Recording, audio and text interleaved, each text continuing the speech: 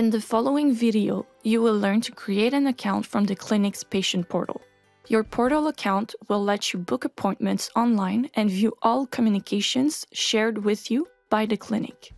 On the patient portal login page, in the New Patient section, click Register.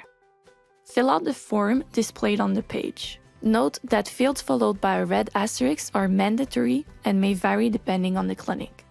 Start by entering your email address. Confirm it in this field.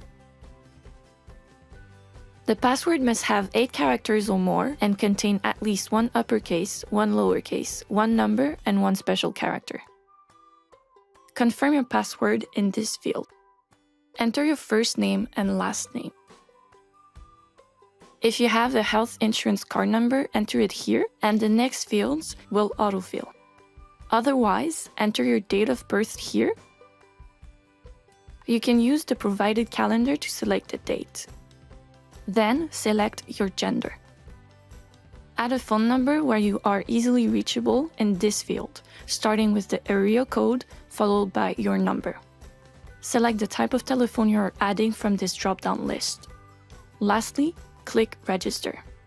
In your email inbox, open the new message received from the clinic. In some cases, the message might not appear in your main inbox. Make sure to search for it in the spam folder. Click the link to activate your account. You are redirected on the patient portal's terms and conditions. Read the document and click here at the bottom of the page.